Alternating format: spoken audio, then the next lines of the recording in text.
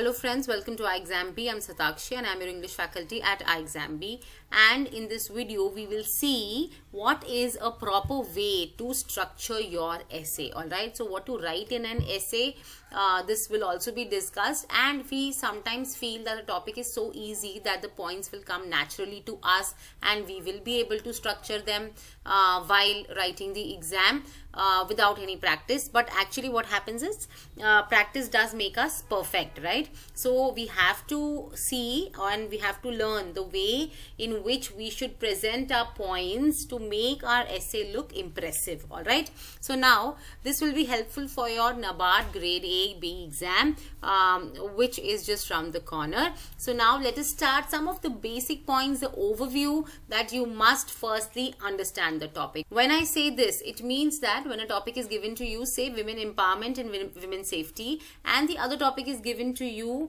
the role of government schemes in ensuring women empowerment, right? So these two topics, though both talk about women empowerment, but this women empowerment needs to be analyzed from different perspectives, right? So you must understand the topic, you must understand what needs to be written and what is expected from us in a particular essay, all right?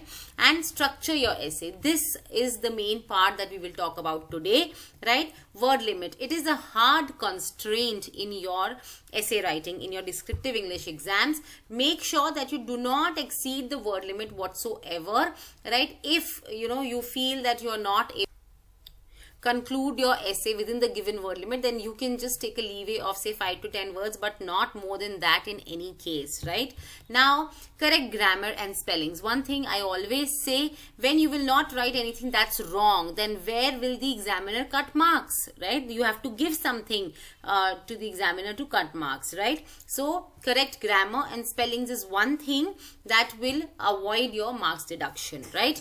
Nextly, number of paragraphs. What happens is generally in NABARD we get a 300 word essay. For this 3 to 4 paragraphs suffice, right? But students, we check the papers and then we see that students have written so many paragraphs of 2 lines each. That does not make any sense. That makes your essay look scattered and it shows that your thoughts are not clear while you're expressing whatever you have to write in the essay, right? So make sure the number of paragraphs are limited to 3 to 4. That is, if the word limit is 300. If the word limit is given to be around 450 or so, then you can go it, stretch these number of paragraphs to maximum 5, right? Not more than that, okay? Now, then practice. As I said, practice will definitely help you improve, right? So make sure that you're practicing writing essays.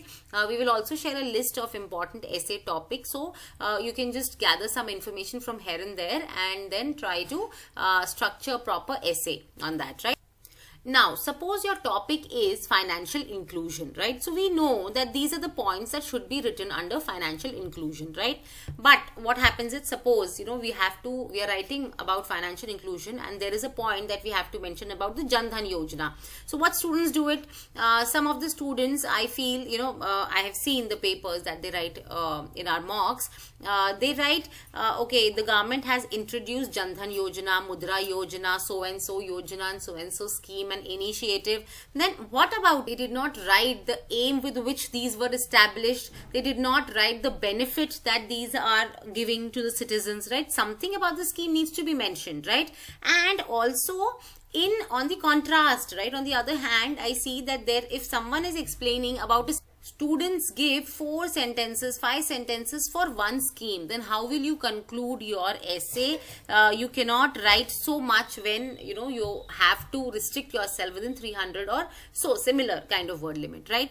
So how do you how to present a scheme in an essay writing, that is also very important. So if I'm talking about Jan Dhan Yojana, suppose I have to write about it, so I will write it like this: Jan Dhan Yojana, initiated with an objective of ensuring affordable financial services to all, within its 9 years of implementation has successfully banked over 40 crore beneficiaries. Now, with only 27 words, I was able to tell the name of the scheme, the objective with which it was initiated, and also the year of implementation, when did it start approximately, and how many people has it benefited till now, right? So all this information only in 27 words, right?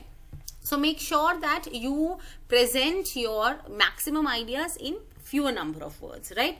Now, first thing that you must do while after you select one essay topic is jotting down all the points that come to your mind. So you will jot down all the points like this, all right? Then what is the next step? Next step is that you will analyze that if these points, that you have jotted down, do they cover at least some of aspects like political, economical, social, technological, environmental and legal. So if these aspects are being covered, at least 3 of them. So it is not actually possible, it is not very easy to include all these 6 aspects in an essay, but at least the 3 of these would serve the purpose, right? So, and it is also possible that your economical and social aspects may overlap, or your social and environmental aspects may overlap. That is all okay, right? But you must, the essence is that it is not that an essay has to contain only the schemes. If you are writing only the schemes, that will be only a politically analyzed essay topic. But you have to include all the other aspects also. You have to include the economical aspects, how does it impact socially and things like these, right? So now, once our points are in place and we know that, okay, these points contain at least, 3 of these aspects, then we will move to our next step, which is the Moscow method of prioritization. What is this? This is that M stands for must, S for should, C for could and W for won't. This means that we will mark these points, which we have written, we will mark them in order of prioritization. That is, if the first point I'm sure that I must include it, I'll write M. Then this is I should include, so I will write S. I must include, again I'll write M. Maybe that if my words are in hand, I could include this point. So okay, C I will write against it, right? This is again a must point, say, then a won't point. This point is not required in my essay. It is just out of the context, right? So I will not include this point, right? Again, I should include this, could include this, or must include this, right? And in this way, you will have a structure where you will know that these are the points that I must write about. These are the points that I should write about. It will add value to my essay, and these are the points that I could write if, I'm falling short on word limit, or if I have to fill certain gaps here and there, then I can write these points, right? And in this way, you will move forward and write your essay. So this is all about structuring. Try doing this. Try this approach in your next essay writing, and I'm sure that you will present a very intelligent and a well-framed essay if you use these techniques. Try this and do let me know in the comment section below how did your essay turn out. This is all for the video, friends. Do subscribe to our channel if you already haven't.